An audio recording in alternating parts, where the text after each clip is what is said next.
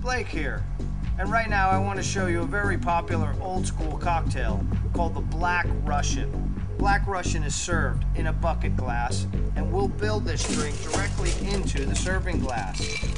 We'll fill it up with ice, and we're going to pour 1.5 ounces each of vodka and coffee liqueur.